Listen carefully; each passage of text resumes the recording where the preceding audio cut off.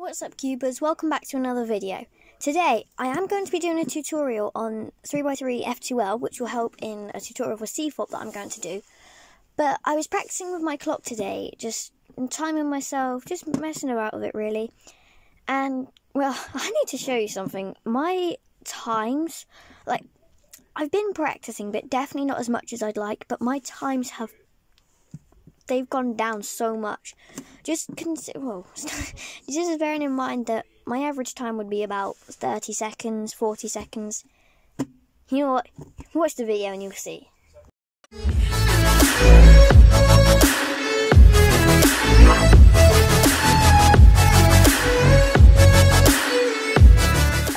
Okay, so before we start, I'm just going to move 3x3 to the other side.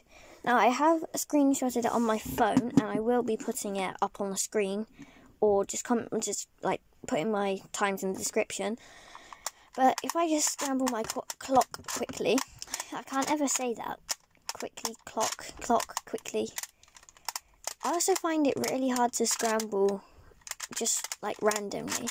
I always have to go on CS Timer and like find the scramble. Okay, are you ready?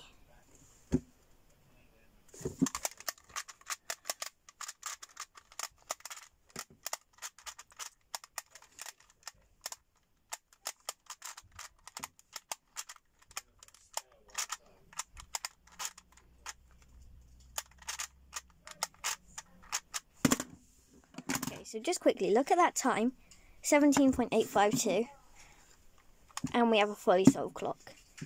And no, that wasn't a lucky shuffle. This is my time now. Obviously, this is my PB. I don't know why I'm not happy about it. This is my PB. I was getting, I didn't get a single solve above 30 seconds. Well, there was one, but I messed it right at the start because I kept putting the pin up and then, putting the pins down, accidentally flicking it up, and I was just going, no, get it right here. So that's annoying, but yeah. Look at that. Compared to my times for that first video where I actually said I was going to do it, my mind's blown. So I'm just going to do one more just to prove it wasn't a fluke. Although I don't know why you'd think it was a fluke, because I'm going to get this record, you know. So next video I will be having a look at I know I'm a bit early, but I will be having a look at the actual world record, maybe national record if that's just crazy. Okay, whoa, it always scares me. That's why I need the stand, but I put it somewhere. Okay.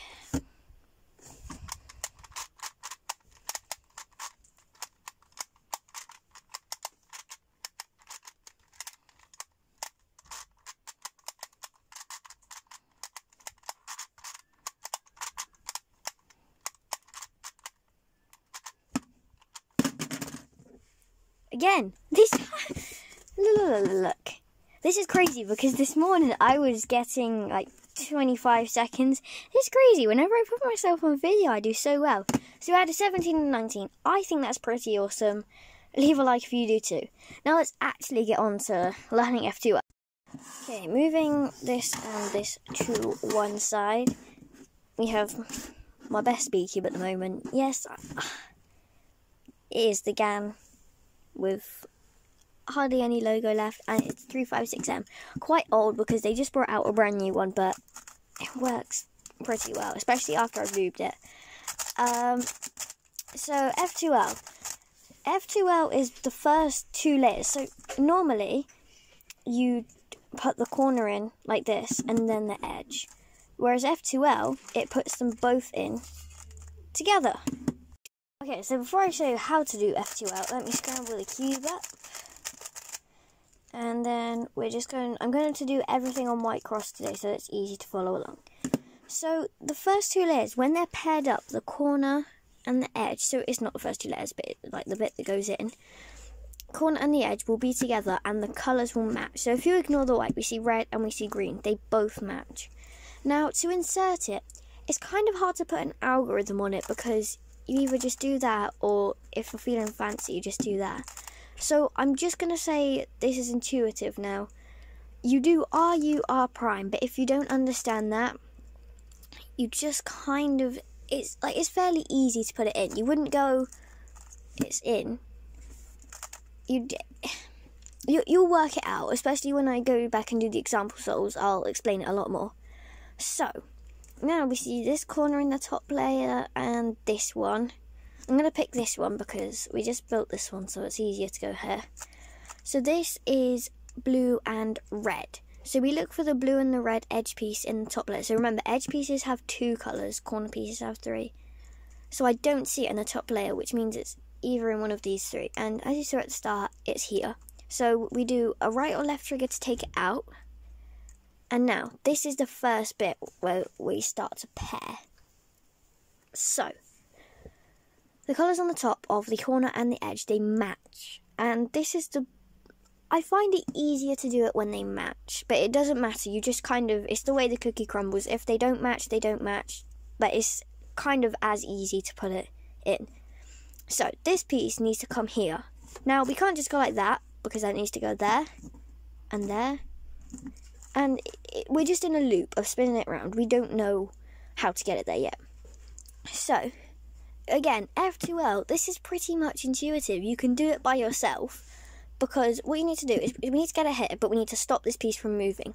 So we can hide it, just put it in the bottom, because it won't mess up anything here, unless we've got a pair there, but we don't. Move it where it needs to go, and then we can just bring it back up. So you see, they're paired, just like this one. Like that, it's paired up.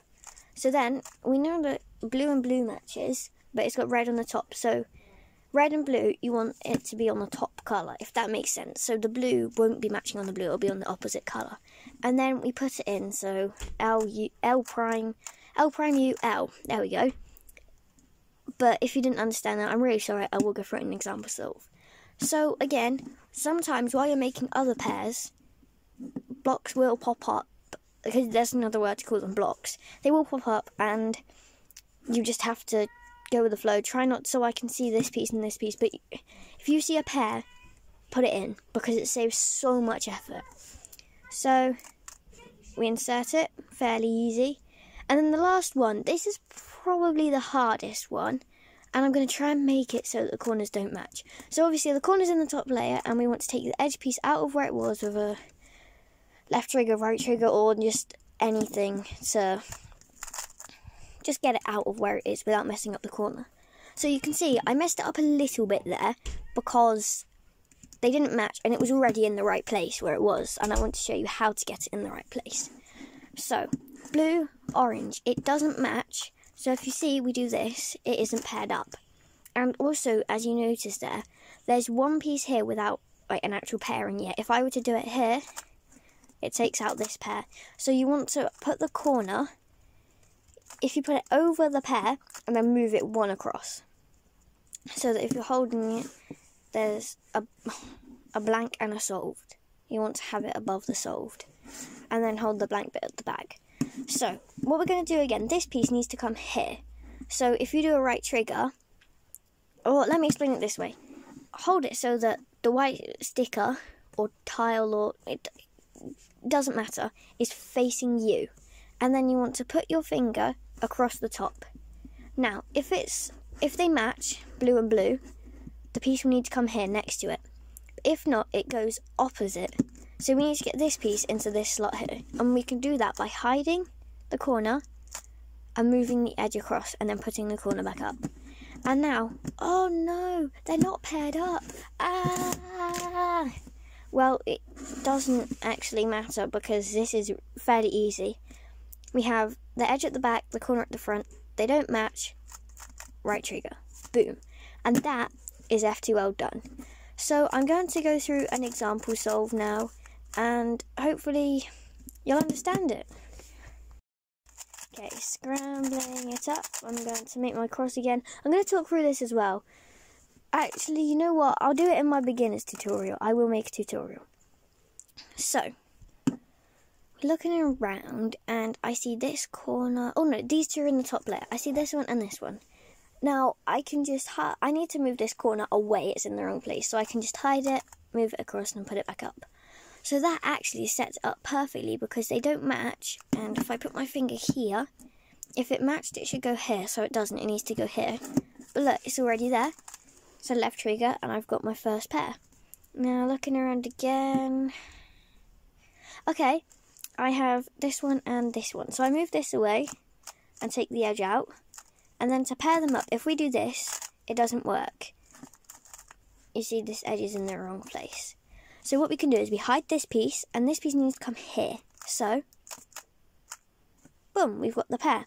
All you have to do is hide the corner that you're going to put in, and then move the edge piece wherever you want it to go. That's paired. Then we can put it in. I'm going to do it a bit differently. There we go. And then we see this piece. And looking around. Okay, the edge is here. So what we can do is we can take the edge out. It doesn't matter how you did it. I did it a bit weirdly then. But what's happened is it's made this pair. Now, yes, I know I was doing orange and green, but when this happens, when a pair just builds accidentally, you have to take advantage of it. Even if it messes up one that you've just set up, it saves so much time. Well, not so much time, but it saves making a pair that you didn't need to make if you just put it in and then go on to the next one. Now, I've actually got really lucky, and it's set it up in the exact spot. I see that they don't match, so I put my finger on. If it matches, it goes here. If it doesn't, it goes here. It's already there, and then we can just insert it. So, thank you for watching my tutorial. I got insanely lucky on that example solve. Leave a like if it helped, and share this video with your friends, share it with your family. Just, the aim of this channel is to make the cubing community as big as possible. See you next time.